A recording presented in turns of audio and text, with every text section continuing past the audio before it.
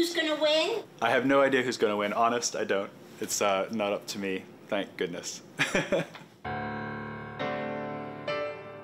Often I'm asked to define the term design. Of course, the answer is that it's everything. It's all around you. It affects everything you do all day, every day. There's no escaping it.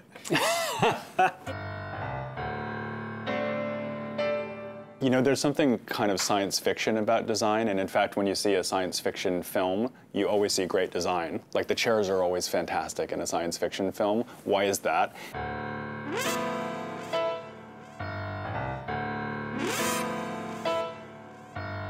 In this show, Beazley Designs of the Year, we're trying to package up the future that's already here and put it all in one gallery, and it's tremendously exciting. So you come in at the entrance and you have to go down this long, narrow flight of stairs, and all of a sudden you turn a corner and you're in this completely different world. It's like the fast track to what's coming. You suddenly see this enormous valley. Designers don't come looking for us, we go looking for them.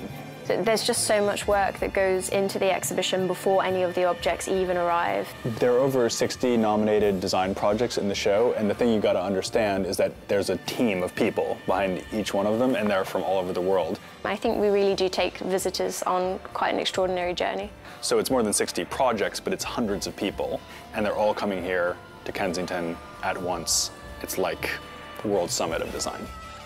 What will people think when they look back at this show in the future? Will they think these designs were brilliant breakthroughs? Will they think it was absurd? It's like the best form of uncertainty you can find in an exhibition.